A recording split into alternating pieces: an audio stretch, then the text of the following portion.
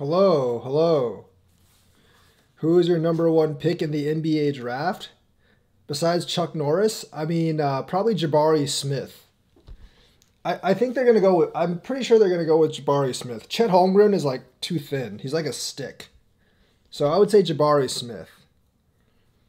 Hey guys, what's up? How's it going, everyone?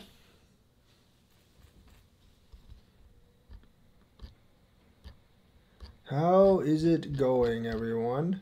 Looks pretty good. Looks pretty darn good. So, yeah, we're going to talk about China maybe secretly attacking Bitcoin. I'm not really sure if that's true or not, but we're just going to say it might possibly be true.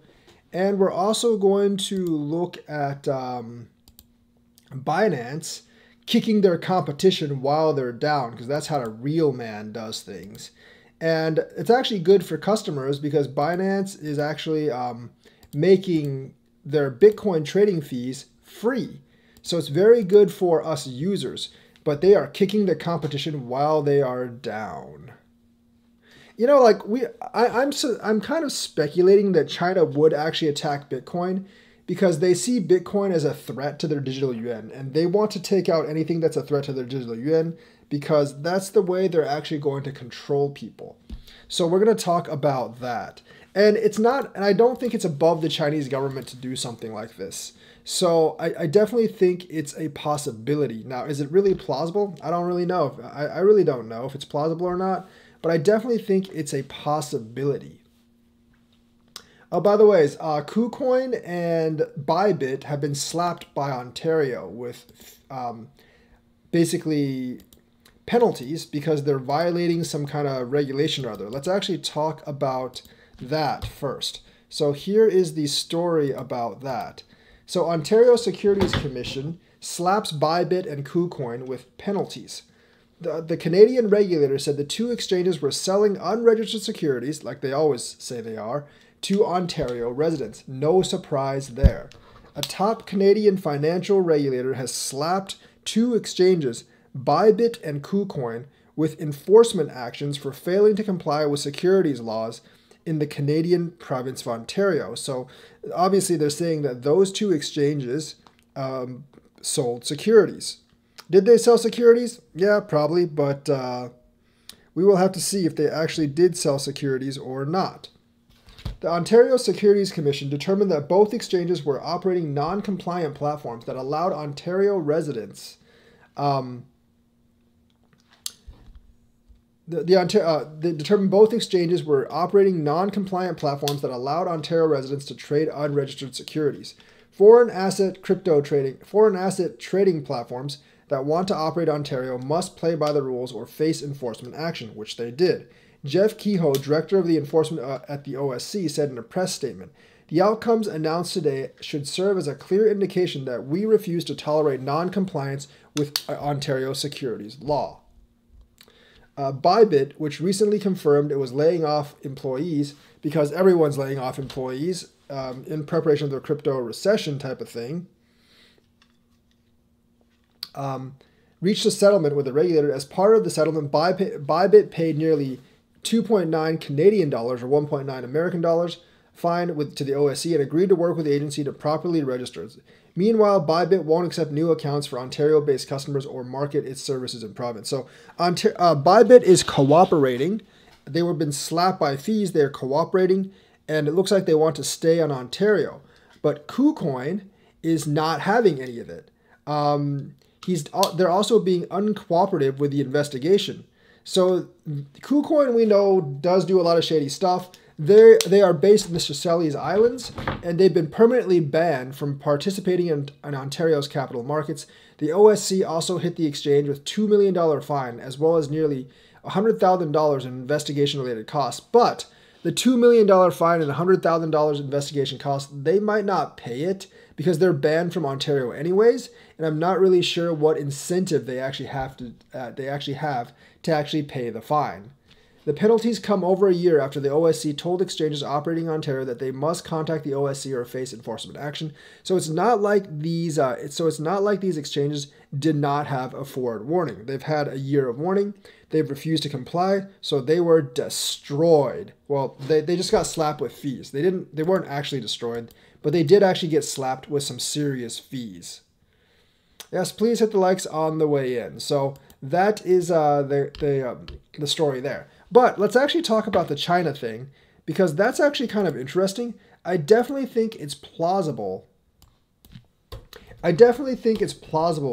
That China could actually be attacking BTC. And they want to get rid of BTC because there's still people mining BTC in China despite the ban. So people are actually going around the Chinese ban to actually mine BTC.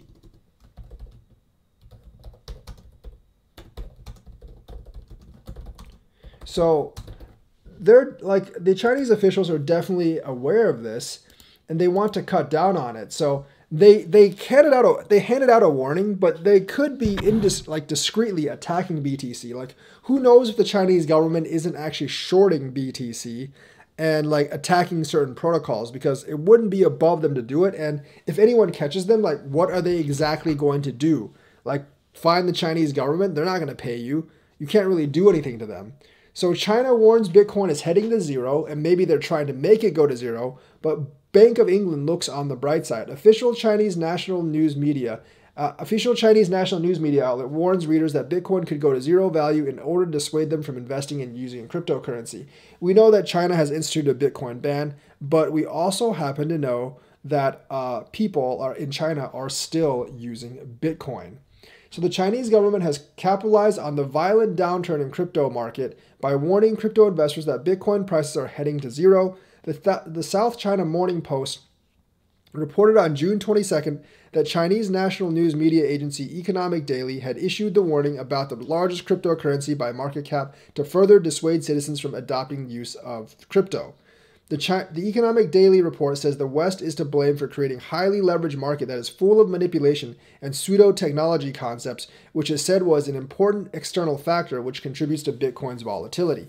I mean, they are right that it is full of manipulation, but obviously, like, they actually might be one of the main manipulators, because if the country throws its weight into trying to tank Bitcoin, it might actually have something there. Bitcoin is nothing more than a string of digital codes, and its returns mainly come from buying low and selling high. That's also not wrong. But people actually have trust in its value. In the future, once investors' confidence collapses or when sovereign countries declare Bitcoin illegal, it will return to its original value, which is utterly worthless. But the thing is, like, they're trying to get other sovereign countries to declare it illegal, but obviously, like, only China has really declared it illegal. Other countries have actually legalized it, which doesn't bode well for their argument, but China could actually attack Bitcoin using their massive financial funds, discreetly, not overtly.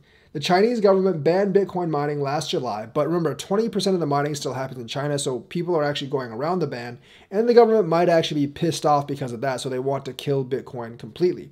And has grand plans to launch its central bank digital currency, which they've already launched, called the Digital Chinese Yuan, or ECNY, nationwide. It banned all cryptocurrency transactions last September, and infamously banned foreign crypto exchanges from operating the country within the country in 2018. So their plan has actually been in position for about 4 years now. The Chinese government isn't the only one weighing in with the predictions about where they see Bitcoin's price going. On Monday, founder and CEO of market analysis DMark Analytics, Tom DeMark, told MarketWatch he believes the crypto market is in line for prolonged price reductions because BTC has fallen below 50% from its November peak of $69,000. Such breakdowns speak a high probability that recovery to all-time Bitcoin highs will require many years, if not decades, to accomplish. That's not actually true.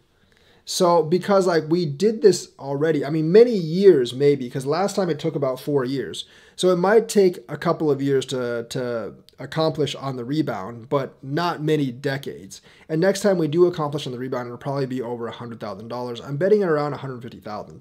However, there is still a chance for it to bounce back into the $40,000 range within the next few months. I mean, like, I think you can look at the economic condition and realize that we're just in a really bad condition because where economically the country is right now. I think that's the main thing you have to get out of this.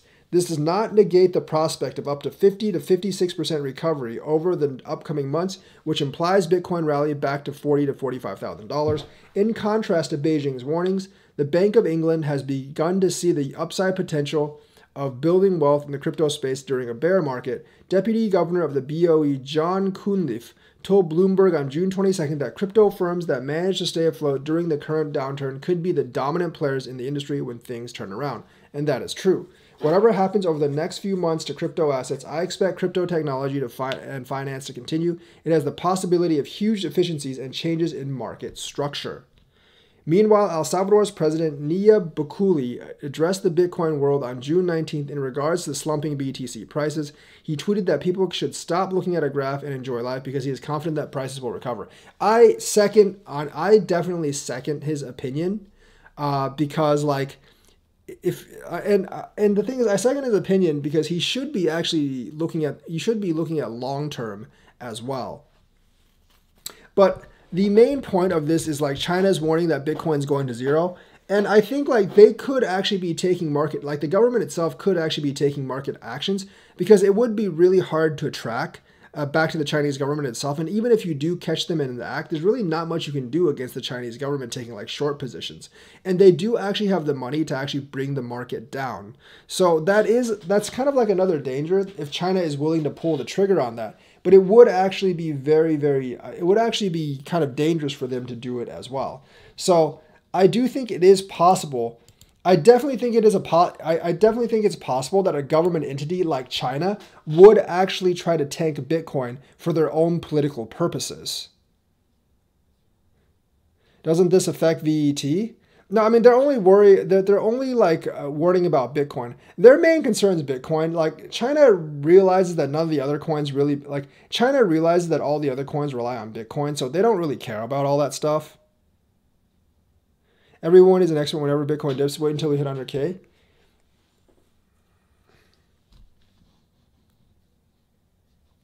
But no, this doesn't really affect VET at all. The thing is, if China is going to attack any coin, they're going to attack Bitcoin. They've already made mining illegal. I mean, attacking it doesn't mean like banning it or anything right now. Attacking it means like, would they actually take massive shorts on Bitcoin? Like China is not going to attack any of the altcoins because all the altcoins depend on Bitcoin. If they can actually make Bitcoin go to zero, they'll effectively have neutered the crypto market. So it's not outside the realm of possibility that they actually the government itself actually takes positions, especially if they see it's becoming too much of a threat to the digital yuan, which right now it's not because they've banned it completely in China, and I think people are actually adopting the digital yuan. So that is like one thing that we could actually run into trouble with, because like the world's second largest economy, the people who are in control of the world's second largest economy don't want to be left behind. And they don't really want this thing taking precedence over their creation, which is the digital yuan. So they could actually be actively trying to like kind of destroy it in their own way, which definitely would be bad for us. Now, I'm not saying this is absolute, or I'm not saying that like this is what's going on. I'm just saying it's definitely possible that they do something like this. The South China Morning Post reported on June 22nd that Chinese national news media agency Economic Daily had issued the warning about the largest cryptocurrency by market cap to further dissuade citizens from adopting the use of crypto. The Economic Daily report says the West is to blame for creating a highly leveraged market that is full of manipulation. We already covered all of that, but I mean, they're actually right about a lot of this stuff, and they might actually just use this as an excuse. And plus, like I said, like even if you catch them, it doesn't really matter because you can't, like, what are you going to do against China anyways, even if you actually catch them? A lot of the VET officers are Chinese, but VET is actually based in Singapore, and they just opened up a headquarters in Ireland as well. So they are slowly moving out of China at this point, but they still have deep connections with Chinese industry and Chinese business. So it does actually play both sides. Obviously, like Beijing is bad-mouthing Bitcoin because they really do see Bitcoin as a threat to their digital yuan, because they see, like, you know, even with the Bitcoin mining ban placed in, their country's citizens are still mining BTC. So the fact that their country's citizens are still mining BTC, even with a ban, they know that like what a threat it could actually be, and they can't they can't actually control Bitcoin like they can control the digital yuan. So because like they really want to control the economic activities of their citizens, essentially like, yeah, because they want to really control the economic activities of their own citizens, obviously they're going to be trying to destroy all real competition, and obviously that's bad that's definitely bad for the rest of us. Will he succeed in doing it? I'm not really sure, but I definitely don't want them to attempt to do it, because a big country like China could definitely tank BTC really hard, because they do have the economic power to do so, and there's really not much you can do about it if they decide to do so. If a couple of big whales can like, tank BTC so hard, then a major economic power like China can definitely do it as well. And that is something that we do have to keep in mind as we go about this market. So that's how China could secretly attack Bitcoin. I don't know how great of a prospect it is, but it is something that I guess like you can speculate on. So let's actually talk about Binance is actually making. Let's actually talk about how Binance is actually making Bitcoin trading free. I think it might only be Bitcoin trading. It's Binance.us. So this is for U.S. investors, unless like you're in New York or something. So this is the article right here.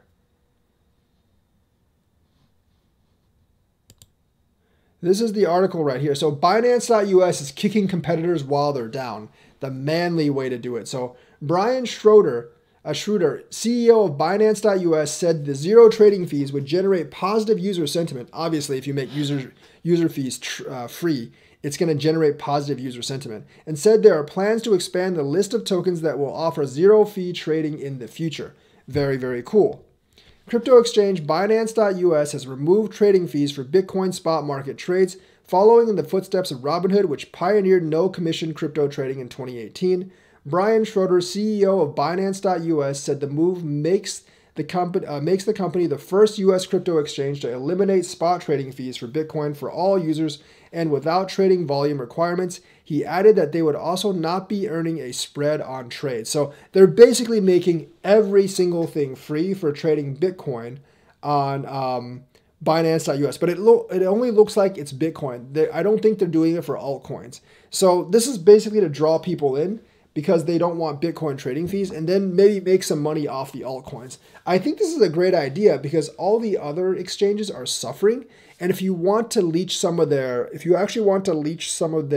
users, why not offer free Bitcoin trading? Because you're still making a lot off the altcoin trading, obviously, but like getting free Bitcoin trading for a while could actually draw a lot of users to Binance.us. So this is actually like, we see this as an opportunity to revolutionize the way fees are approached in our industry, increase accessibility to crypto, and better support our market and customers in a time of need. Okay, cool. Crypto is at a pivotal moment, and we are never done working for our community. Staking and zero-fee BTC trading is just the beginning of what we have in store for you. We designed an innovative tiered pricing model which will go into effect this summer. Very cool. We hope our pricing model sees broader industry adoption over time, because that would have positive impact on the ecosystem and market participants overall. We are happy to lead the race to zero fees everywhere. And I am very, very happy, obviously, that they have zero fees, because zero fees are freaking awesome. The news of increased competition on fees puts pressure on its competitors to do likewise. And because like its competitors obviously aren't doing very well financially, this is a very, very smart move for Binance.us, because Coinbase is letting go of people. I doubt they can actually afford to try to match Binance.us on these fees. So they're getting pressure on their competitors at exactly the right time. Robinhood, which is already at all-time low prices, saw its share price stay relatively stable, but it's already dipped a lot. Coinbase currently charges trading fees of between 0% and 0.5%. Kraken charges fees between 0% and 0.26%. FTX charges trading fees of 0% to 0.2%. The amount charged as a trading fee typically depends on the currency pair, 30-day trading volume, and whether the order is a maker or a taker order. Taker orders generally pay more fees. Makers generally pay less fees. Schroeder told Bloomberg on June 22nd that Binance.us would not be earning a spread from its no-fee transactions and would instead be generating revenue from other sources, including a new staking service. So they're going to offer a new staking service, and obviously they're going to take a share of the profit. So Binance.us and probably Binance itself is looking for new ways to actually make money besides trading fees. He says that zero trading fees would generate positive user sentiment that will bring us new users. That will definitely bring them new users, especially day traders who make a lot of trades per day. And said there are plans to expand the list of tokens that will offer zero fee trading in the future. At present, users of the U.S. licensed exchange can take advantage of fee-free trading on 4 Bitcoin stock market pairs: BTC USD, BTC USDT, BTC USDC, and BTC BUSD. Addressing his 8,200 Twitter followers, Schroeder added that the company will also be rolling out a new tiered pricing model, which will go into effect in the summer. The tiered system will be split into 3 parts. Tier 0, which offers free trading on certain cryptocurrencies, including the BTC pairs already announced. Tier 1 and Tier 2, which will have trading fees determined on a per asset basis. So essentially, they'll still have fees on some coins, but Bitcoin trading will actually be free. This is obvious. This is actually obviously really good news for Binance users because they get free trading. Voyager more likely to get bought out, eaten by a bigger whale? Maybe. Voyager's in a lot of trouble. They're on the hook for they're actually on the hook for like over $600 million. So they're actually in a lot of trouble. Voyager's actually in a lot of trouble. I don't really know what they're actually going to do. Will Yuan Finance ever go back up? I'm not a huge fan of YFI, but they do have a pretty good chance of going back up. I mean, when the market recovers. Look, everything is riding on when the market actually recovers. I just don't really know when the hell the market's actually going to recover. Yeah, like, so the other, like, look, the other crypto exchanges are basically being kicked while they're down, because now, like, since Binance is offering zero fees, they might actually have to offer zero fees to match. But the problem is they can't actually offer zero fees right now because their numbers are down in the dumps. Binance is not a public company. They don't have to worry about really have to worry about like public numbers. They don't have to worry about quarterly profits. And they make a lot of money off their other services. While Coinbase, being a public company, has to basically kowtow to its investors and make a lot of profit every single quarter. So they're like, Coinbase and Binance are in 2 completely different worlds, and Binance is in a much better position than Coinbase. That's definitely something that's something I'm pretty sure of. Like, Binance is in just a much better position than Coinbase to basically do what they want. Coinbase is not in the CB is really not in a position to match Binance on whatever the hell Binance is actually doing. And they're definitely going to be a little bit screwed because they can't really match Binance and on what Binance is actually doing. So yeah, that's actually what we have. That's really what we have right now. Binance.us is basically taking it to the competition, and the competition is basically begging for mercy because they can't match Binance.us. No one's shorting this pump, at least looking at BTC USD shorts. I mean, the thing is, like, if Voyager completely crashes, I'm sure we'll actually go. If Voyager completely crashes, I am almost sure we'll probably go down further. Voyager is actually a fairly well-known name. So if I were you, I would try to get as much money off the Voyager broker service as possible right now. Because like they might actually freeze. I think they already limited like withdrawals to $500 a day or something stupid like that. But the thing is, like, I would try to get my money off Voyager. They have over $600 million in exposure not via Celsius, but like they have over $600 million in exposure to Three Arrows, and Three Arrows is basically not going to pay them any of that money back. So they're pretty screwed. They're actually pretty screwed as far as that goes. So I would definitely I would 100% watch out for that, because I really don't think I can't see this coming. I really can't see this coming out that well for them, because like they're essentially screwed. They're kind of screwed. They're like really screwed at this point. So I would definitely like watch out. I would definitely 100% watch out for that, because like it could actually get pretty, it could definitely get pretty ugly for them. 100%. I got off crypto.com. I smell a bank run coming. Well, the thing is, like, this is, remember, this is all caused by Do Kwon. So remember that, like, this is actually all caused by Do Kwon, because pretty much everything is bouncing off Terra Luna's collapse. Binance must have best margins in space with little expenses and based in tax haven. No one will even know how much they have stashed away, unlike Coinbase. Well, the thing is, like, they're actually getting regulated. They're actually getting regulated licenses in a lot of countries, like especially in like Europe. Like Binance.us is definitely making their inroads into Europe, and that's really gonna help them in the future, because they can actually operate from a very regulated space then. Yeah, so like I would get off, like, the thing is, like, right now, if you're like, I would get my money off of centralized exchanges. There definitely could actually be a run coming. Terra Luna's collapse basically started a cascade, and I don't think the cascade's about to be over right now. I do think I think the cascades actually might get more and more severe. I don't think the cascade's anywhere close to being over. So right now you just gotta be careful. Like, fees going sky high with CDC is a massive red flag. Oh, definitely.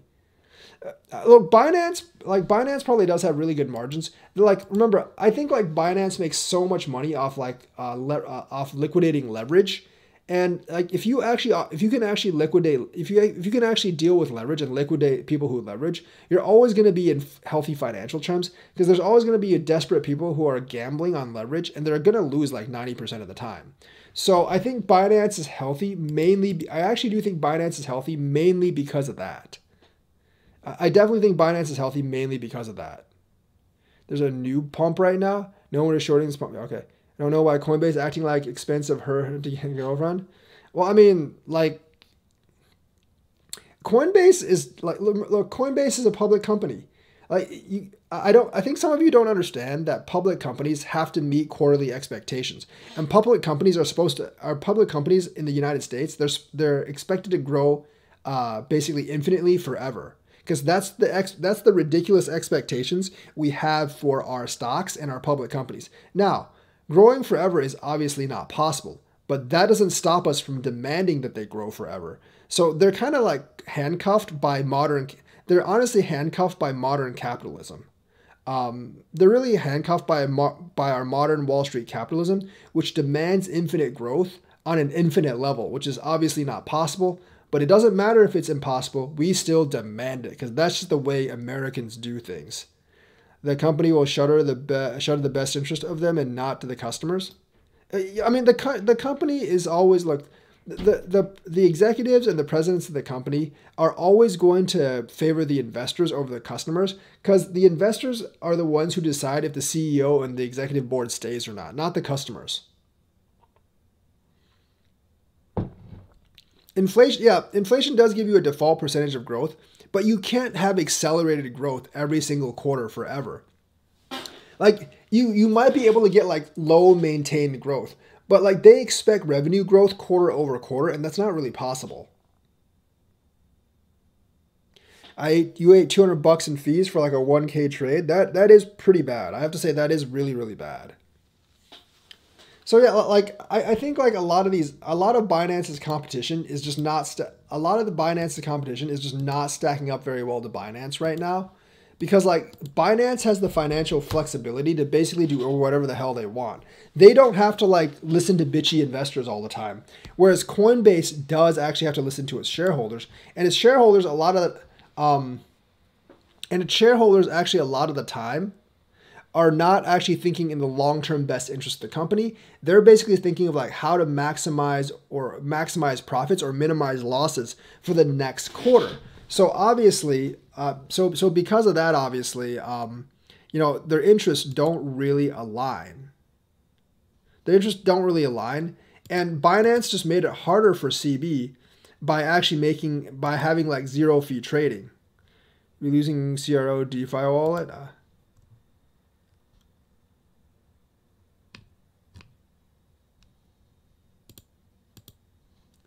Yeah, like Binance just made it much, much harder for every other exchange because they're basically putting the microscope on other exchanges right now.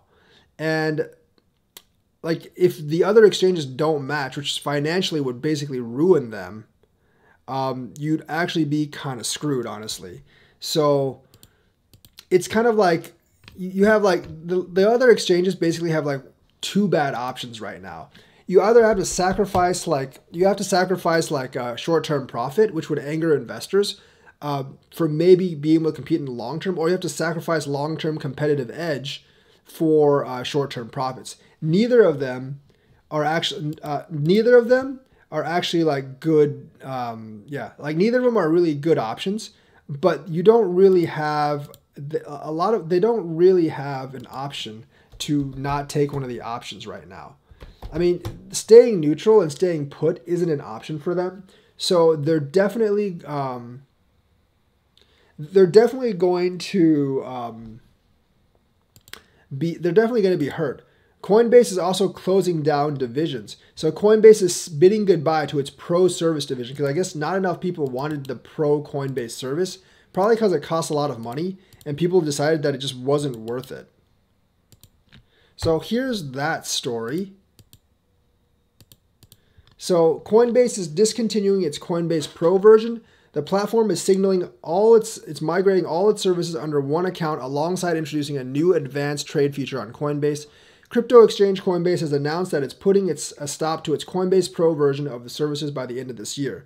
The exchange further stated that it will be replacing its Pro version by introducing an advanced trade option on Coinbase.com to help simplify crypto transactions for the masses. Coinbase is so basically they're going to be migrating all its Pro services under one unified platform. My guess is like the Pro services didn't have enough users. The exchange, in a comprehensive blog post, revealed details on how it plans to put an end to its Pro service version and introduce an option of advanced trade on the Coinbase app. So they're kind of like migrating to an app as well. So if you look at the Coinbase blog, a lot of interesting things happening at these big exchanges. So like hello advanced trade, goodbye Coinbase Pro. So if those of you that use Coinbase, I don't think this will affect anyone. I don't think this will actually affect any of us, but maybe. So basically, hello advanced trade, goodbye Coinbase Pro. Later this year, we'll begin sunsetting Coinbase Pro to migrate all advanced trading into one unified Coinbase account. So Coinbase Pro was originally GDAX. Actually, this kind of sucks.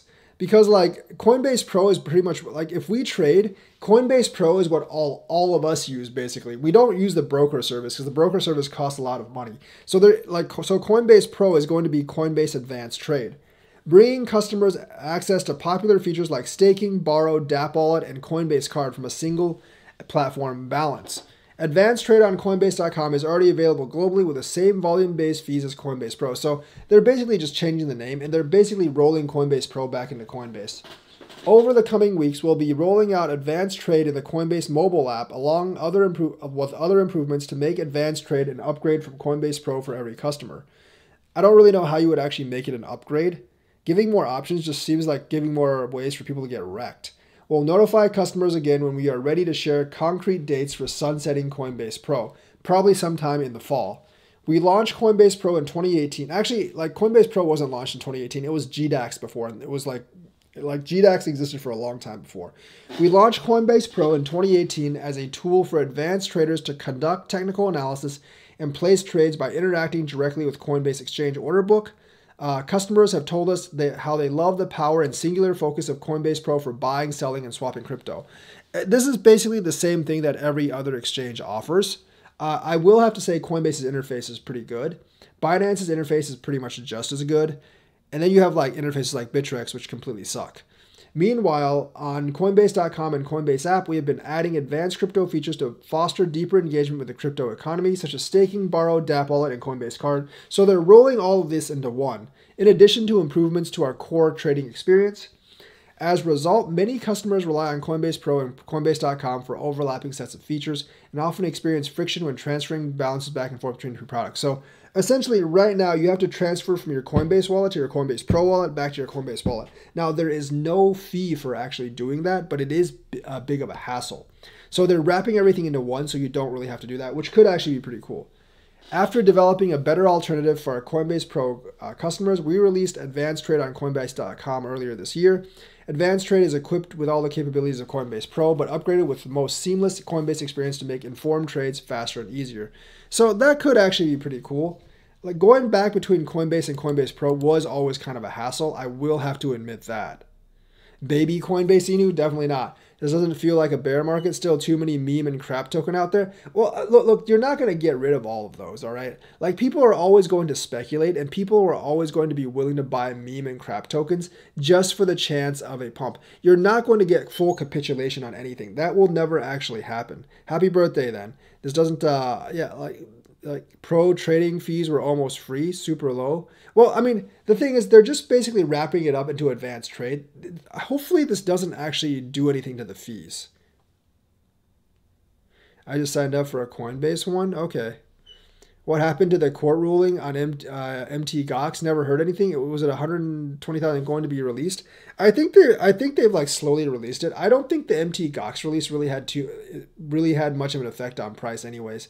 I think people just quietly forgot about it. Like it was big last year and the year before, but I think people just like quietly forgot about it. Every exchange manipulates the price of coins. I mean, I do believe there is some insider trading going on at Coinbase between the employees. I think it's actually way too convenient how there's always a bunch of big buy orders for a certain coin before that coin gets listed. So I do believe there's definitely manipulation there. So I don't doubt you on that one. If you look at CoinMarketCap, a lot of coins are pumping. Yeah, look, every market's manipulated, and crypto is no different for markets actually being manipulated. I think people are expecting too much if you want crypto markets to not be manipulated, because that's really just not going to happen. I don't really know why alts are actually pumping right now. It could just be a whale pump. It could be like looking for exit liquidity, or maybe like they're just trying to play catch up to Bitcoin right now. Really hard to say. I mean, they're not really pumping. They're going up. The only one, like Polygon is the only one that's like really shooting up, being over 25%. The rest are generally 10% or lower in terms of going up. And that kind of movement honestly is pretty regular. There are a couple of coins that are pumping pretty hard. But like Bitcoin overall had a positive day, and because Bitcoin overall had a positive day, everything else is going up as well.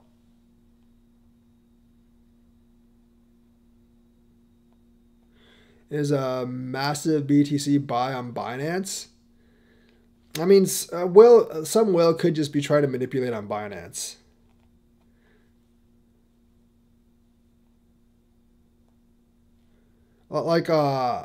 Some whale definitely could be trying to buy on Binance. I mean, exchanges try to manipulate the prices all the time, and exchanges definitely have the power. No, like Polygon is pumping. Polygon's up like 25%. It's definitely pumping. I'm not really sure why Polygon's going up so hard. Maybe they absorb some kind of Ethereum project. Who knows?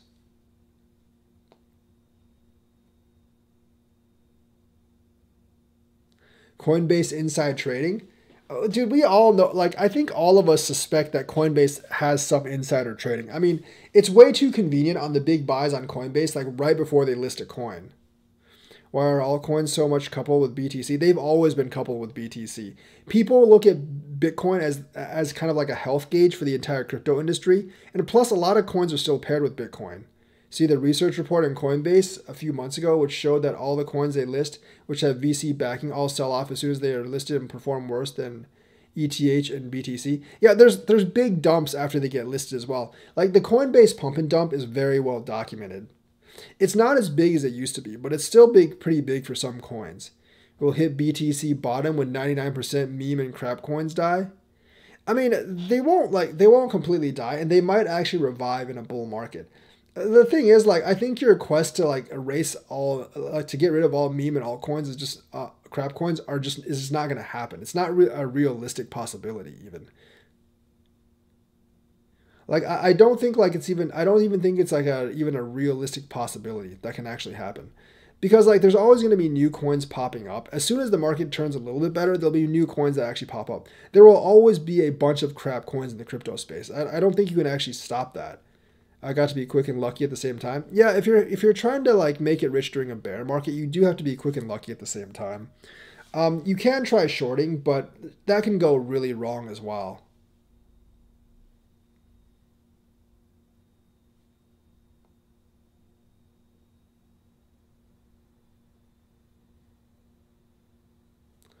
I don't know what FLM actually is. Do you see? I don't think like the insider trading is really ever gonna get like caught at Coinbase though. There's too many layers. Yeah, crap coins also lose you all your money too, most of the time. Everything was a scam. Yeah. Dude, it was pretty obvious that Debian was just trolling all along. Former Thai Prime Minister, we should have banned him a long time ago. Former Thai Prime Minister was doing an interview from his home. Behind the desk, you can see a BTC block clock. Nice, nice. Fed, I don't really know what Flamingo is. Fed gas and diesel tax break supposedly coming. I don't know if that'll actually get through Congress. I doubt the GOP would actually pass it, though, without some kind of compromise. I can trade on regular Binance. I do, too.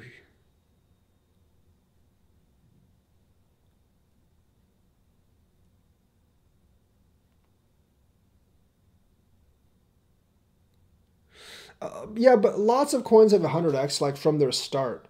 But not many people actually got in like that early, though. I think there's a Doge Inu on XRP already. I mean, like, there's probably some kind of like crap coin like that. No one really cares about it, though.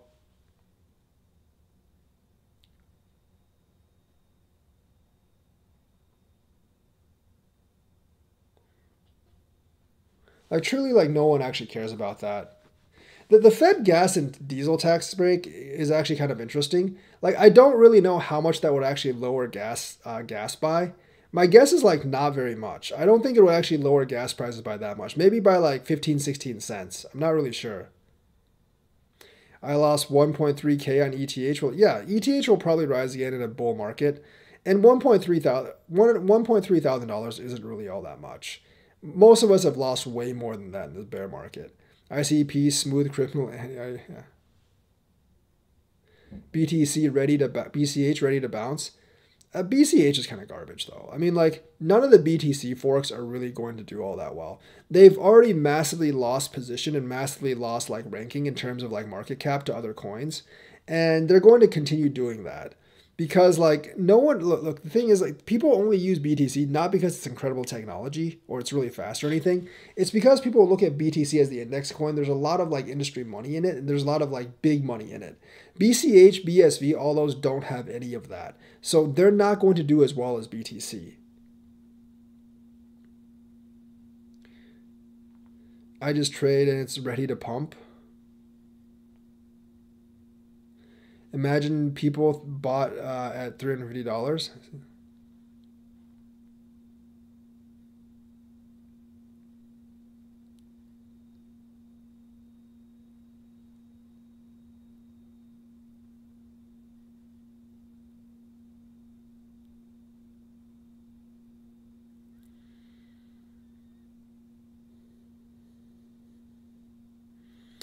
No one really knows. No one really knows what the bottom is for BTC. It can go down to about 15, 16,000 if like Voyager completely collapses, maybe even more. I wonder how many people bought BTC at less than $100 and still have it now. Probably a couple, but not very many. Most people aren't going to hold on for that long. I mean, there's been a lot of like... I think there's going to be a lot of like hedge funds and crypto collapses based off of Terra Luna, like there have already been. I think like, I think like the crypto like DeFi and CeFi and finance stuff is like much more centralized, and it's dependent on it's much more dependent on a couple of protocols than all of us actually think. ICP was 600 at launch, now 6. Yeah, ICP debuted like way too high of a price. There was no way that ICP was worth remotely that much. There was absolutely no way that ICP should have been worth remotely that much at launch. It was obviously like pumped up. There were a lot of people that got burnt on ICP. I thought Vex at $5 still getting yield farming rewards at least. I did not buy Vex at 5. I think I bought Vex at 180. But the thing is, like, I'm just going to wait until the market turns back up on Vex. And I believe it will actually on stuff like Vex. I do think like the governance coins are going to have a rebound, especially for the ecosystem that actually survive. Dude, I never really got what the hell ICP was about. I feel like it was just a bigger version of Filecoin. And now they like try to expand in different directions. I never really figured out what the hell the purpose of ICP was. Like, they kind of tried to explain it, but they kind of failed at doing it. Yeah, ICP debuted top 5. Like, there was no way that ICP deserved top 5, just for no reason at all, basically. Like, I have no idea why it went that high. And of course, like, it's falling back to the position it should be. Because, like, no one, like, they had I think they had, like, an ICO coin sale, like, a couple of years before they actually debuted. But I'm not really sure, like, no one knew about the project until they actually debuted. Insane Clown Posse, the internet computer thing, like, to me it just seems like a big database. I'm just like, what's the big deal? It's just a giant ass database. ICP had 500 million max supply. There was no way. Yeah. Why Vex not yet listed on CoinGecko? That could be a problem. I don't think getting listed on CoinGecko is a problem or not. It doesn't really matter. And the thing is, like, the problem with Vex is, like, the only exchange it's on is actually VExchange. Like, if Vechain could actually get some of their coins listed on bigger exchanges, that would definitely help the ecosystem, but that's really not what they're focused on. ICP had 500 million max supply. There was no way.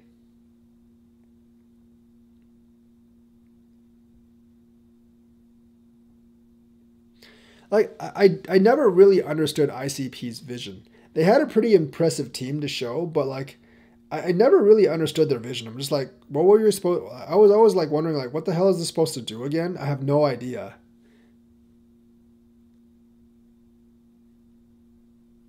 And also, like, the VET exchanges don't really, don't really get picked up by, like, CoinGecko or, like, Coinbase right now. CoinMarketCap. Yes, I just said I'm still farming Vex. They say it's decentralized, it's just a closed permission network of servers with a governance token. I mean, that's what most DeFis are, you know. Like, that's what actually most DeFis that claim to be decentralized actually are. If you really go back and look at it, no one actually goes back and looks at the architecture. But if I bet anything that if you actually go back and look at the architecture of a lot of DeFis, that's exactly what all of them are. They're basically like a closed permission system with like a governance token. And sometimes the governance token doesn't even really matter. It's just there for looks. It will take the internet and merge it with a computer. I see. Yeah, look, everyone who held on in crypto kind of got wrecked, but right now people are just accumulating more. Right now people are just accumulating more by like yield farming or staking. I mean, you can DCA in right now, but definitely wouldn't go all in yet. There's still a good chance we'll fall more.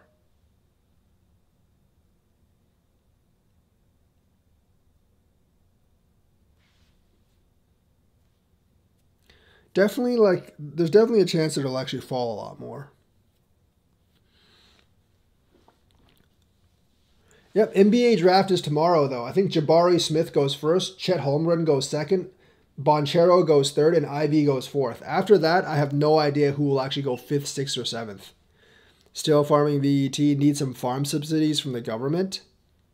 I mean, I think we'll actually make quite a bit. Like, if the Vex stuff actually survives until like the next cycle, I think we'll actually make quite a bit.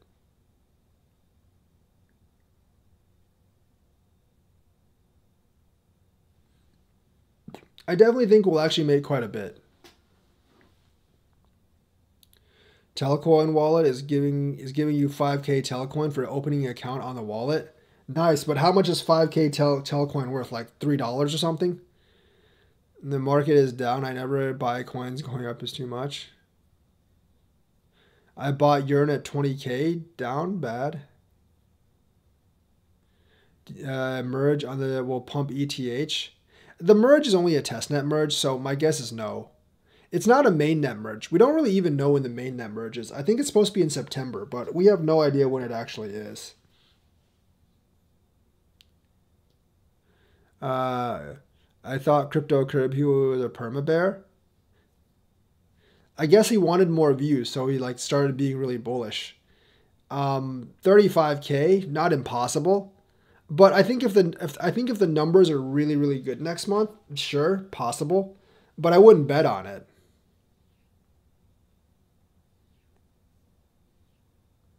I definitely wouldn't bet on it. But like if the numbers are good, I think it's a possibility. But I think betting on it's foolish right now. Go stock moon. I miss the good old days of pumps and crazy Plan B predictions. Isn't Plan B like super bearish now though? Because like Plan B made like gigantic predictions that were like way, way too bullish. He actually, well, I mean, he got a couple of months right, and then everyone thought he was like then everyone thought he was a super guru, and then like he got a lot of things wrong. That's what happens to all people that do predictions. I miss the. I mean, you could if there's that many shorts, we could definitely be squeezing shorts soon, but I'm not really sure if we're gonna do that. Do I have any thoughts on Theta? I still like Theta a lot. I mean, I don't think it's gonna do anything during the bear market, but I still like Theta a lot. But Binance will say they stopped transaction of ETH and ERC20 on 29th due to merge. But the merge is the testnet. Why would they stop for the merge of the testnet? That doesn't make any sense. Like Vitalik actually said they're doing the merge on testnet on June 29th. The mainnet's not until the fall at least, if this year at all. Everyone is hitting on Plan B right now. Vitalik just tweeted about how Plan B is misleading people and getting people wrecked. Why would look, you got to be like if you basically trust any crypto prediction like 100%, you got to be stupid because like no one gets them right all the time. I don't really have too much information on Wu Network. I mean, it was like really exciting, like several months ago, but it's kind of gone silent. I'm sure like like these big crypto influencers and big crypto predictors all get around. So I'm sure that he learned a Plan B or something. But obviously, like you can't trust anyone's prediction in crypto. Like they all get things wrong. Bitcoin, they've already debuted the Bitcoin short ETF. That's not really going to affect price that much. If anything, that'll just give us more shorts to liquidate. It's another tool to help whales control the market, honestly. That's really all it is. All these derivative things, they're basically just tools to help whales manipulate the market. Nothing more, nothing less. Really, like it's nothing more, nothing less. All these things just help whales manipulate the market, which kind of pisses me off, honestly. These crypto founders really need to learn time management. What are they doing? Sell large portions of their supply could contribute to pushing the Bitcoin. Well, in May, the Bitcoin miners actually sold 100% of their mined Bitcoin. I think a lot of the miners are having to dip into the reserves to actually like survive right now because Bitcoin price is so low that for a lot of them, it probably doesn't cover the price of their mining. Was Plan B another whale who was shorting the whole time? Probably not, but he got several months right, and then he started getting months wrong because he thought like he's one of those that thought Bitcoin would just keep going up forever and ever. Essentially, like he was one of those prediction people that thought Bitcoin would go to like 300,000 or something like that. I guess he didn't really foresee the economy tanking either, which people would stop selling after the first couple of days of being in green. They never let cryptos run. I mean, that's what happens when the sentiment's really bad. People are wanting to get in, get some profit, and get out, basically. There's a pretty heavy ceiling right now, but if the numbers are actually good in July, we could see a substantial pump. He has a ton of subs on Twitter. I mean, like most subs for anyone are probably bots because like there's so many bots on Twitter these days. So many bots on Twitter.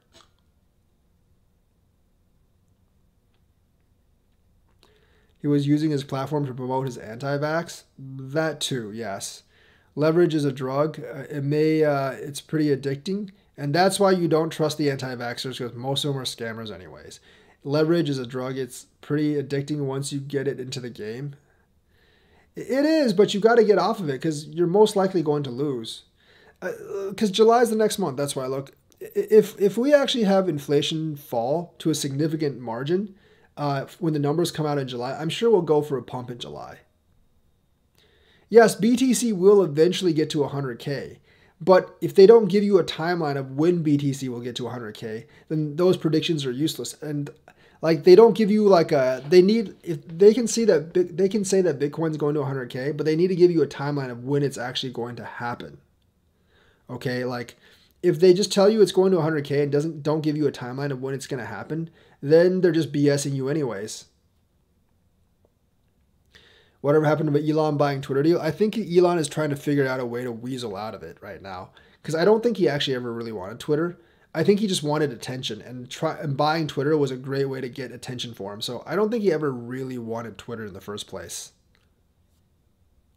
He can say whatever he wants. People need to rely on their own brains to make decisions.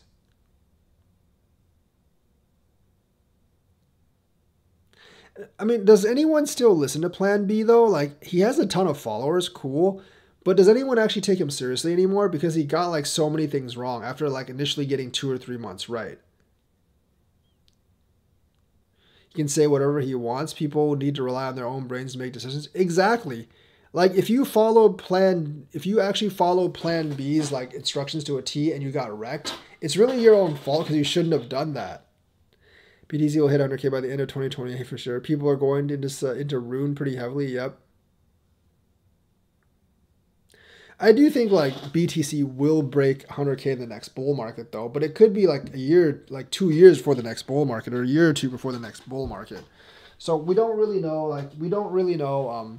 When the next bull market will come, and we don't really know like how long this recession will actually last, or the bad economic times will last.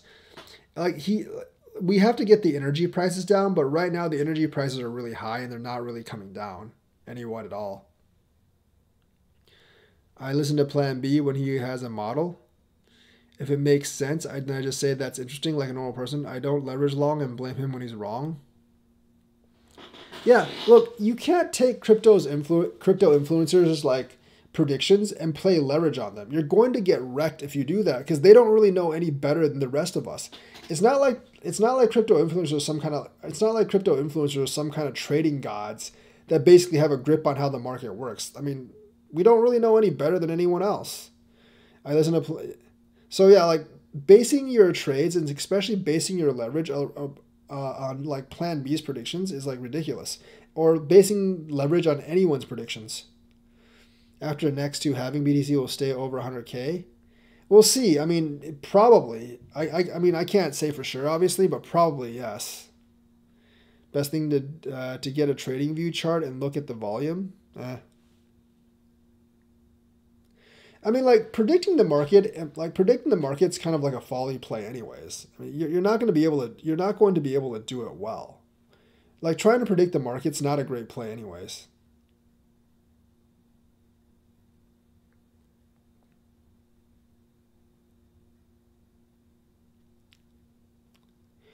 Like, what kind of idiot looks at Plan B and thinks I should follow him? His advice on vaccination? Well, it's not even his advice on vaccination. Like, why should I follow his trading advice bit for bit? He doesn't have a crystal ball that can tell the future, so why? Could, at least of his problem. How did you drop from 96K to 5K? It just did, man. Like, all the coins dropped massively. Like, a lot of coins dropped 90%, so not supposedly. And also, like, I think Andre Cronje kind of like left the project as well a while ago, or for YFI. I don't think he's like actively involved in the project anymore. Cousin told me Plan B would block you if you doubted his plan on Twitter. Then I don't care. Who cares? He's obviously been wrong pretty much like for a huge amount of time. Pretty sure, like, I mean, like, it's pretty obvious that he's been wrong for a very, very large amount of, for a very long amount of time. So who cares what he says?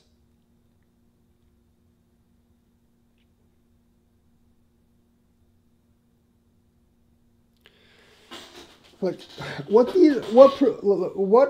crypto profits say shouldn't really matter anyone at all. Crypto profits, like what they say really shouldn't matter at all. It should be completely irrelevant. Follow only project that I've invested on Twitter. I see. Okay, cool, cool.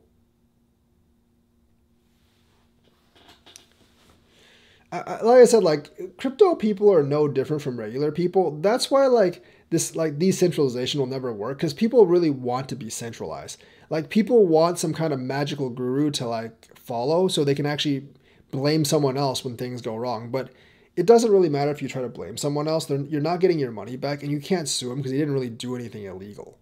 He's basically just stating his opinion, and you followed his opinion when you shouldn't have followed his opinion, and you should have just done your own research. That's really what it comes down to. People are lazy and they want a scapegoat when something goes wrong. But their scapegoat plan doesn't really work because you can't really, because everyone's just giving their opinion and you can't sue someone for giving their opinion because they're not like insiders or anything. Is better decentralized? Yeah, but humans on a natural level are not decentralized. Humans want centralization. Humans want authority figures. Like humans actually want authority figures to follow. That's been pretty evident all throughout history. Like like people as a whole don't truly want to be decentralized. That's why governments form in the first place. It's all called the life hacks. Yeah. I mean, like decentralization is everyone keeping their money under their own pillow. No one does that. We want central banks. Is Cardano 88 truly decentralized? Yes, because like they actually incentivize pools to actually not be. They actually do incentivize pools to not get too big. My portfolio down 80% from YFI Luna VET. I mean, you basically lost all the Luna because Terra Luna basically went to zero. VET's hanging on, but it's much less than what it used to be. YFI is bleh. I think all out of those three coins, VET is probably the best one you got right now because Luna basically went to zero, so that's out. YFI actually I think has dumped more than VET. Cardano isn't truly decentralized, and most of the core development stopped coming from IOHK. I mean, you're gonna have to like somehow get people to incentivize people to actually develop for you, which is going to be incredibly difficult.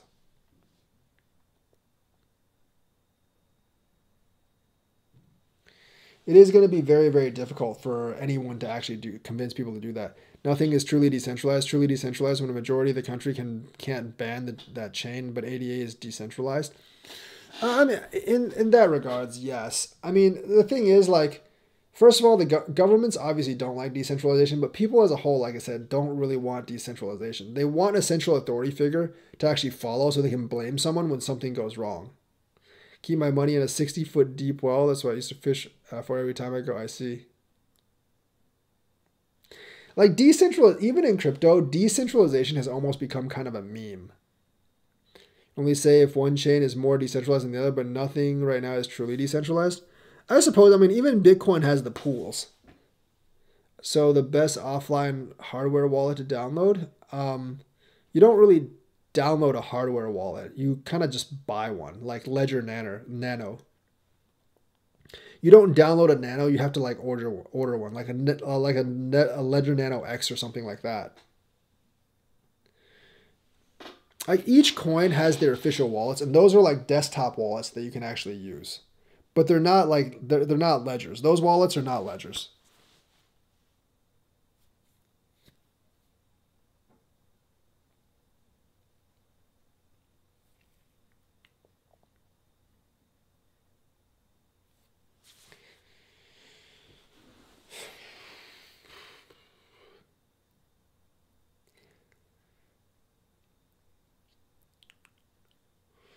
I think Cardano is more decentralized than most other blockchains, though. They have thousands of pools. IOHK is not making any of the blocks anymore, but they do actually depend on IOHK for like further development. Cloud Chat is a Web3 social media platform which is live. Okay.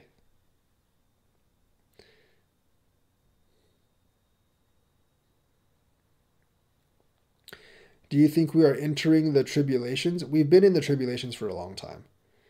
In 2016, we needed to have wallet for BTC, but it was free though. I mean, wallets are still free. You can still get desktop wallets for free. You don't actually have to like get a ledger to pull your crypto off the exchanges, you know.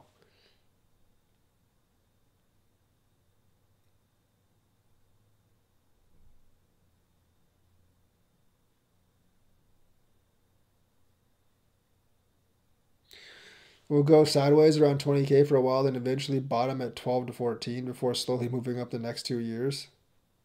No, when we move up, it's not a slowly moving up. When we move up, it actually moves up really quickly. And like I said, it depends on the number. It depends on monthly numbers.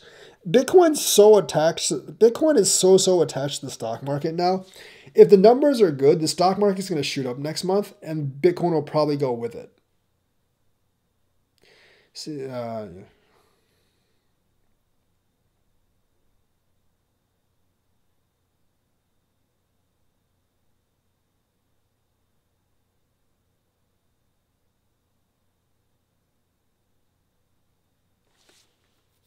There's also nothing saying that will actually go to 12 or 14K.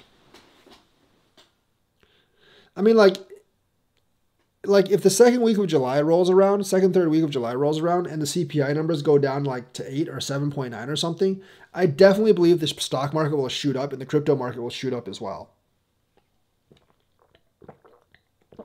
So it depends a lot on the reporting in the future. Was there any more news on Cloudflare? No. Cloudflare got their problems fixed. The hilarious thing is, like, because they actually had Cloudflare like took down like literally like half the internet when they went down. I actually find that kind of hilarious. That Cloudflare basically took down like half the internet when it went down. So you can actually see how centralized the internet actually is. It only takes one service like Cloudflare to basically take everything down. So if aliens ever wanted to destroy Earth, if aliens actually ever wanted to destroy Earth, like all they really have to do is basically like attack like something like Cloudflare. And if they're successful at attacking Cloudflare, then they're basically like people are basically screwed. Don't forget AWS, Amazon Web Services. The thing is, a lot of people just don't have backups. So if Cloudflare goes down, they're just completely screwed. Yeah, like for any of this to actually operate, we do need the internet. So if they take the internet down, like the world's basically just completely screwed if the internet goes down. I mean, like so many people depend on the network for their jobs and operations and everything that if aliens somehow destroy the internet, like we would just like die. What happened in the last couple of years? It seems like 4 horsemen of apocalypse have gotten loose. It's called we printed too much money. And now like the bill's coming due, and then we don't like the fact that the bill's coming due. That's what really happened. We printed like way too much damn money. No internet and our digital Chuck E. Cheese tokens go bye-bye? Yeah, more or less. I mean, like, none of this crap really works without the network. I think people kind of forget that point. Like, none of this crap actually works without the network. And without the internet, like, you can't really transact anything. Why so sideways will be the next big move when SEC announced inflation. The SEC does not actually announce inflation. The Fed announces inflation. The SEC has nothing to do with inflation. The SEC is an enforcement unit. It doesn't really like report numbers or anything. It was raining day at LA and it was hot, global warming. LA doesn't get that much rain, does it? And like Southern California has been in drought for a while. The argument about blockchain needing the internet as a weakness is laughable. No internet, no society. Yeah, everything needs the internet right now. It's not only blockchain needing the internet. Like literally everything needs the internet. That's not really an argument. Without internet, even cash hardly works. All your credit Yes, the credit card system would honestly go down, but like cold hard cash would actually still work in the case of a network crash. So would gold, and so would roundhouse kicks to the face. Without internet, even cat, yeah. But Gemini did not go down. I checked. Maybe Gemini didn't really. I don't know if Gemini actually depends on Cloudflare. Like a lot of the trading platforms didn't have a backup in case like the Cloudflare proxy actually went down.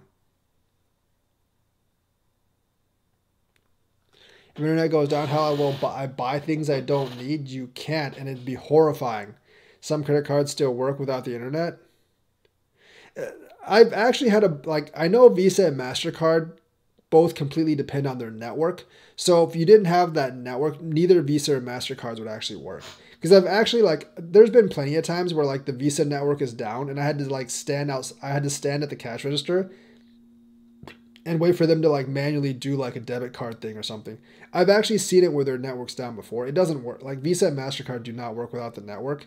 And essentially like that would shut down like 90% of all credit card use.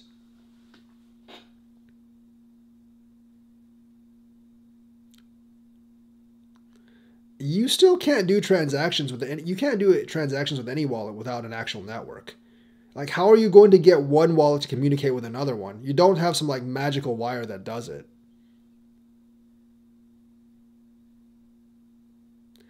The concept of trading digital currency would be absolutely valuable. Yeah, you can't really trade or transact any digital currency without a network. I guess you can try to use Bluetooth, but that's kind of tricky. Yeah, you can kind of try to use Bluetooth, but it is really kind of tricky.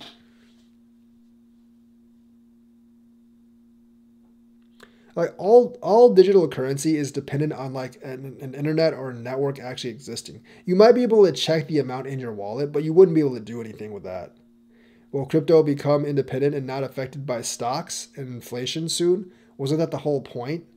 No, that's not going to happen. I mean, look, crypto's being more integrated into like the mainstream economy. So that's just not going to that's really just not going to be a thing, man.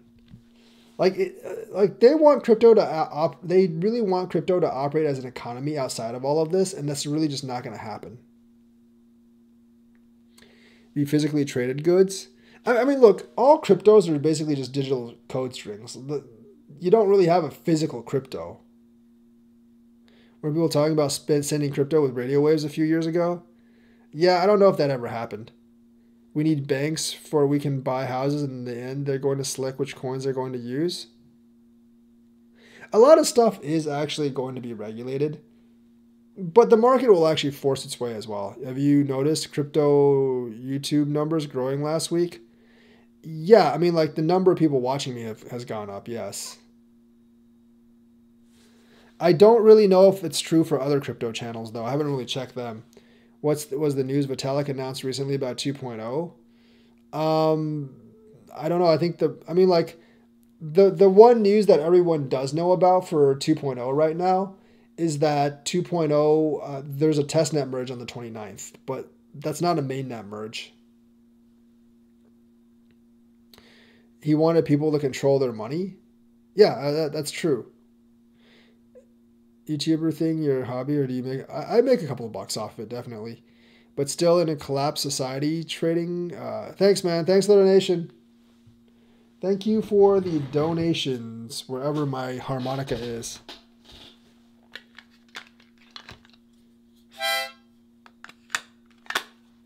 It uses a phone line.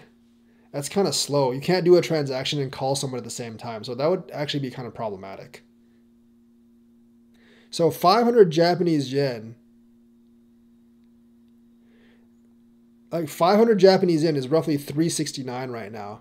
Oh, that ratio is actually lower than I remember it. But then again, the US dollar is really strong against other currencies right now. So I guess that's why. Either way, you say you know more and made more from crypto than the average person. I would say so, probably. But the thing is, like, I don't know about, like... the thing is, like, it depends how much you invested in crypto in the first place.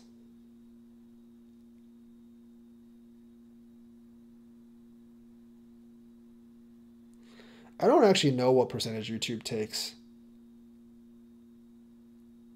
Houses are cheap. I think they take like 30% or 35% or something. Houses are cheap in Japan because of the exchanges. USD is 24-year high in JPY. Yeah, I mean, if you look at the US dollar index, it's actually really, really strong against other currencies right now. It actually depends on what. On some things, YouTube takes less. On other things, YouTube actually takes more.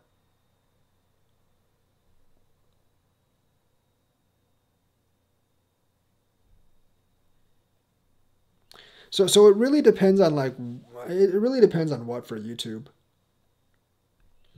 Isn't it really difficult for foreigners to buy in Japan though?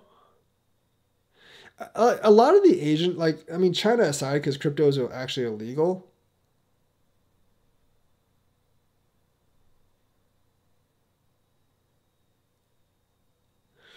But like the other Asian countries, their like crypto economies are kind of like sectioned off from the rest of the world.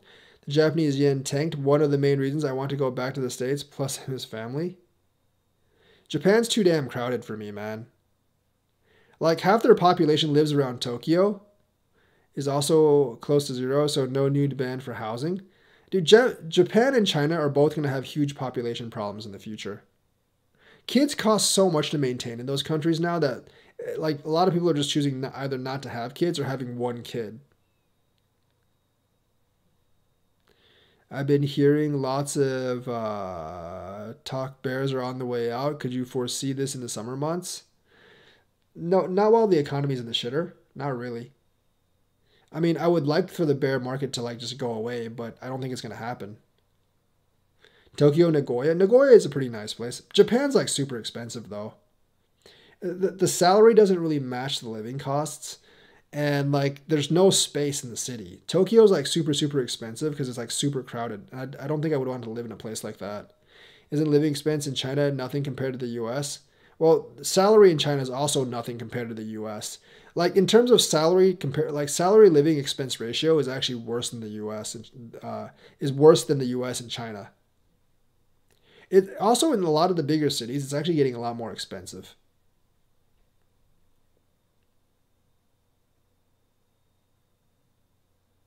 It is pretty expensive in the big cities, and like I said, like the amount of money you make doesn't actually match up. The amount of money you make does not match up at all with like the cost of living, especially in the bigger cities. Don't most people own their apartment? I heard it's a norm for own it and not rent too much.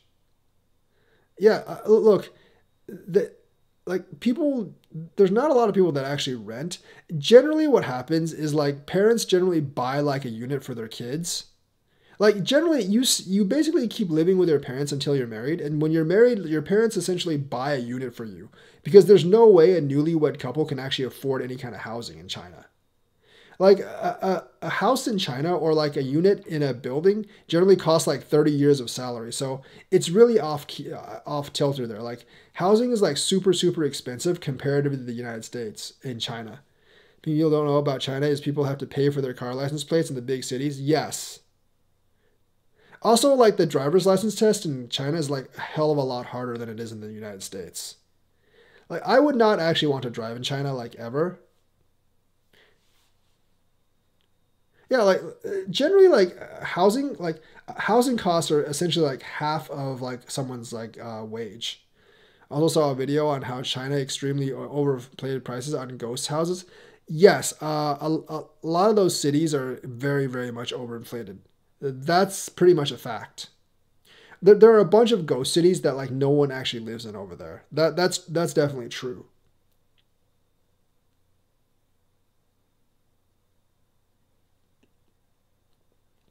Also, like in the cities, like a lot of rich people just buy up all the housing, so there's just not enough housing. Institutional adoption is key for growth. The insurance in Chinese healthcare, there's basically none. You basically have to pay for everything. Which three cities in the world would you like to reinvest in real estate? I don't do real estate investments. Um, because like the cities that are like the big cities are all expensive.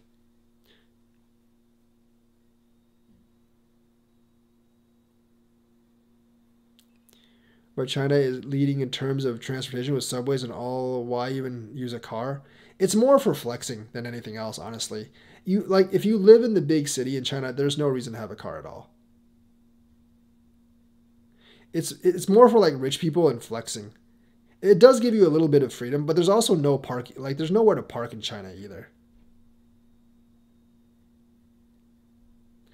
Those ghost houses are actually worth more unfinished, supposedly. Maybe, but like there's no demand for them though, is the thing.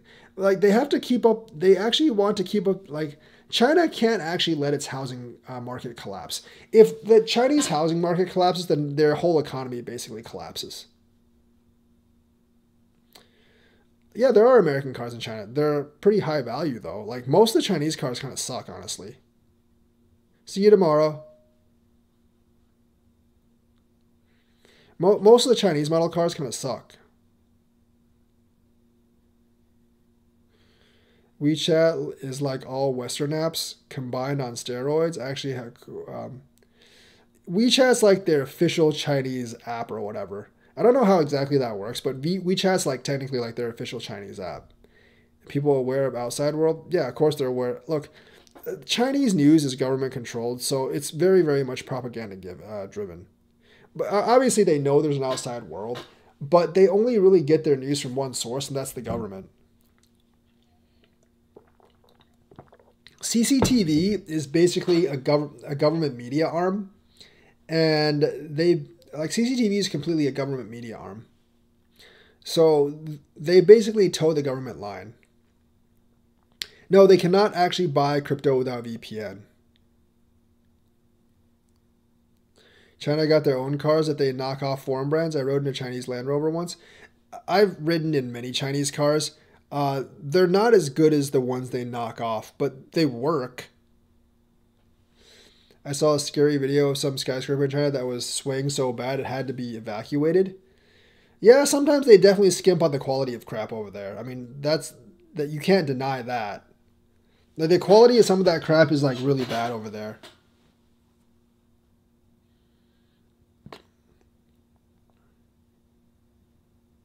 Like everyone was like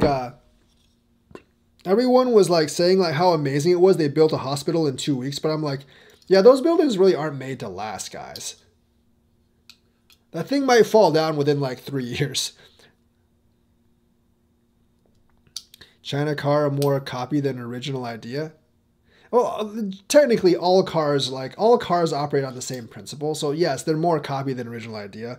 But like they're basically knockoffs from the original brand. They're just not as good as the original brand because they skimp on a lot of the parts. The biggest American car brand in China is Buick.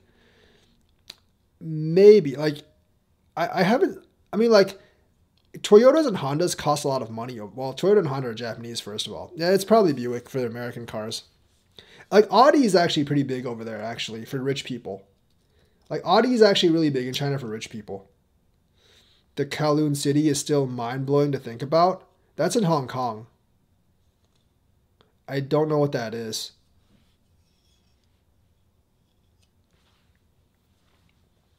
Hong Kong is a special jurisdiction. Hong Kong is different from the rest of China. Isn't Lucid Motors Chinese? Yeah, but I don't really know too much about Chinese brand cars. Like, I go back and visit every once in a while. I lived there for a while, but I go back and visit every once in a while. The changes there are pretty amazing.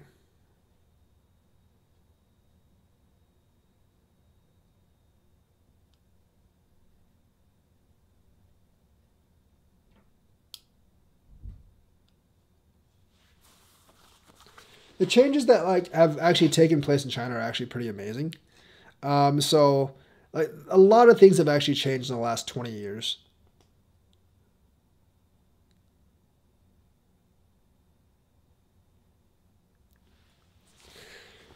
But yeah, like the Chinese knockoffs of American brands aren't actually as good as the original American brands. They do skimp on a lot of the quality.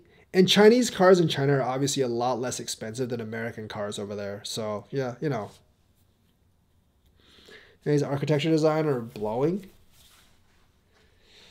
I wouldn't exactly say that. Z is pronounced Z in the UK. Z is actually pronounced Z in a lot of places. Chinese have to be stopped. Stopped for what? China has like a myriad of problems that the government just masks. Like they're like essentially like they have a ton of problems that the government essentially just masks. They try not to deal with it until later, but sooner or later they're going to actually have to deal with it. How Macau works and how easy it is for rich people to launder there. Macau's basically like a gambling town. I mean, like, it basically existed for its casinos. Macau's like Hong Kong as well. It's like a special jurisdiction.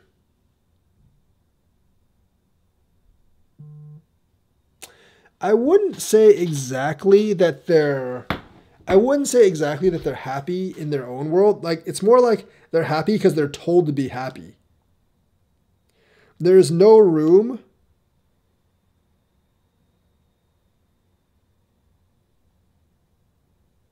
There's no room for anyone to be not satisfied.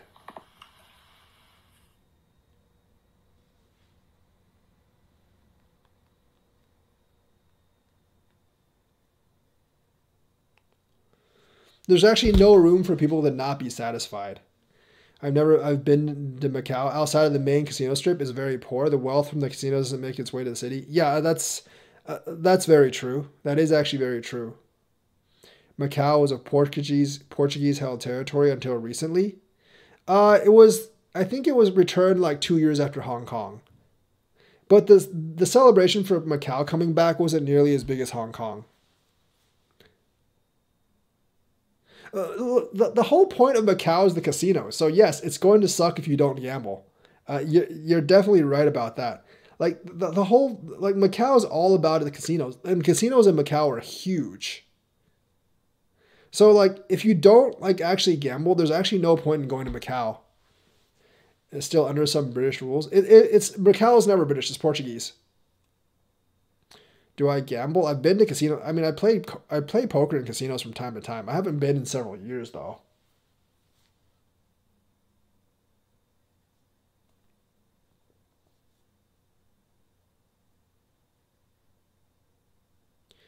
I played a lot of poker back in college. Uh, and I've been to the casino multiple times after college. I just haven't gone in like 5 or 6 years. It's not something that I'm extremely interested in. Is one BTC enough for what?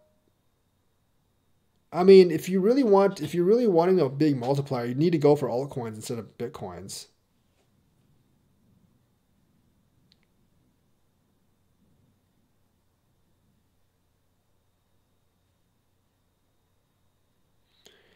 Buying crypto is enough gambling for me. I guess you could call it like investing in crypto gambling.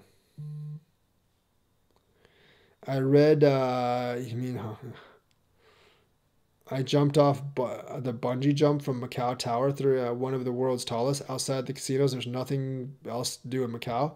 Yeah, like everything in Macau goes on in the casinos. That's what it's all about. I might exit on sheep soon. Okay. Yes, I'm still holding my coins.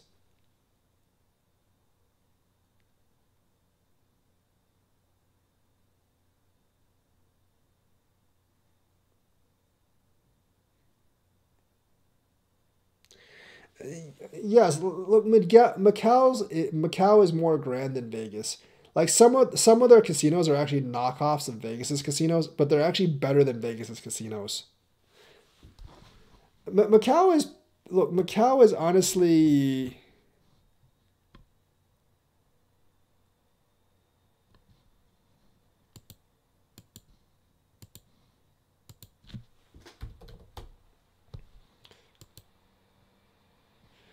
Macau's just a casino, like a gambling attraction, man. There's honestly like no point in Macau if you're not gambling. Like you don't gamble, don't go to Macau. Most gambling in China is done through loopholes outside Macau. I mean the big stuff, yes. No drinking in Macau at casinos. It really isn't the same. I wouldn't go back. Yeah, I think both Hong Kong and Macau have a strict border. There are long lines of people wanting to go into Macau to like visit and stuff.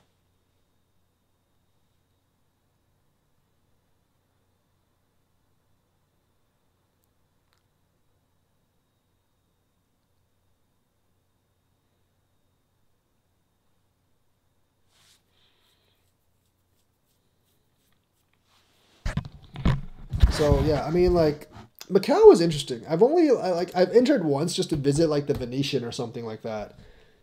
And they have like pretty good restaurants in the casinos as well, like really high end ones. But realistically, if you're not a gambler, there's actually like zero reason.